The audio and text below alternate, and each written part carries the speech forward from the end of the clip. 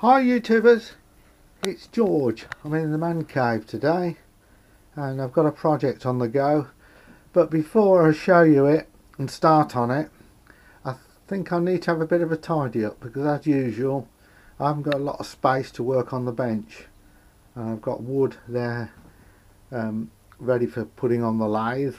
And I think what I'll do, I'll move that on the floor and then I'll put that nuts and bolts kit away. I carry quite a lot of nuts, different sizes. Bit of a nut myself, never mind. And then I've got a Dremel kit down there. And yeah, so it's a bit of a mess. So let me have a tidy up. Okay, it's a bit of tidy in here. And what I need is the pillar drill. And what else do I need? Files. And hacksaw, which are hanging up there. So, and my old dirty cloth is hanging up there, different things. Right, I'll show you what I'm going to be working on. Let's just get it. Okay, and you all know by now that I'm a stoveaholic. I like collecting vintage stoves. This one came up on the auction and I thought by the photo it was brass, but it's actual fact it's copper, and I bought it for spares for one of my other stoves because it looked the same burner assembly, but when I got it, it's totally different. Now I paid including postage about £12–13 for it, and I think it's a vintage one. I think it's French, but I'm not sure. It does have some markings there, which is B and then G and M and SG DG. I guess looking at the design, probably about 80 years old, something like of that order, but not sure. I'll just show you the centre bit. And the centre bit there actually goes up and down to control the flame. I've actually sorted that out because the mechanism is quite worn and in some positions it's a bit stiff, so I've got it so it centres properly now, and so that's a plus. And it's got this nice cap that goes on the top like that. It threads on. I'll get it on right. But the thing that's missing is the pot stand bit. Well, as it's copper, I thought I'd try and use some bits of brake pipe and make a pot stand. And that's my first attempt there, but I made it too short. And the other thing is, with brake pipe it will bend easily, but when I was walking on the field the other day I found a length of this steel. It's like was like a big long spoke from a bicycle, but it was about 1 metre long.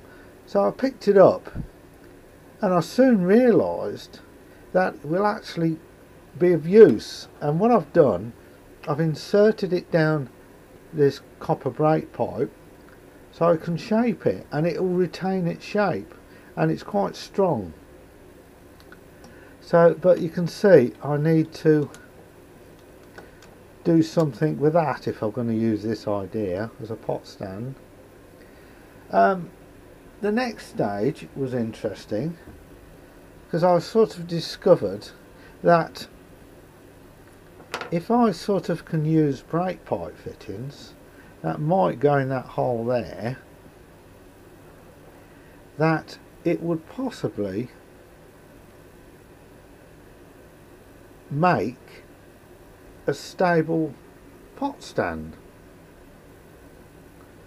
So that's what I'm at the moment. I'm trying to see if I can do something with these fittings so that they'll go in those holes. Now I don't want to tap these because it's thin wall copper and it will split it. So if I can take the threads off of here, I might be able to make them so they just go inside.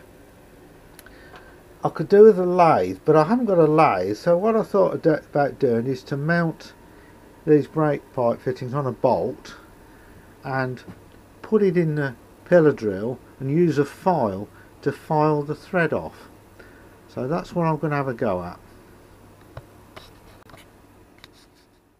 So it grips the brake pipe fitting in the pillar drill. I put a bolt through it like that, put a nut on it and tighten it up so it holds this section, and then I can put that length in the chuck so it'll hold it, so I can spin it up to speed, while I can put a file on here and see if I can reduce that thread down so it will go in here.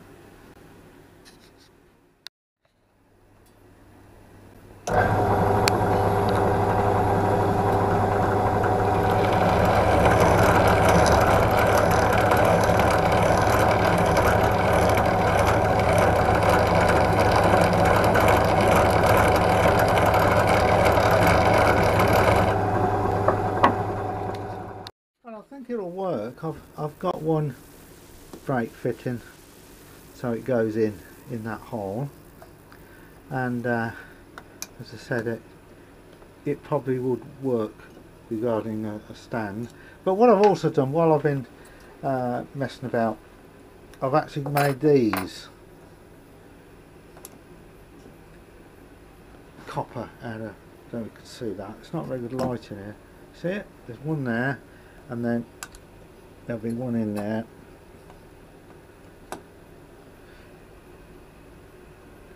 and then there'll be one in there, and that'll look pretty good, I reckon. And all that is brake pipe with that piece of steel like spoke up at the centre. So that's coming on, but I've got to make this so it actually goes in here tight but not too loose, if you know what I mean. Okay, well I've turned down the bushes, or brake pipe fittings, and I've attached them to the copper pipe like that, and I've used like a two-part metal putty here, which sets, you know, you can drill it and file it and all sorts. So I've attached these three to there, and they'll go in there, and I'm going to take this in the house where it's warmer for that putty to go off, and then I can trim it if it's protruding too much. I'll do that, and that's as much as I'll probably do for the time being until that metal putty goes off. I think it might be 24 hours, I'm not sure.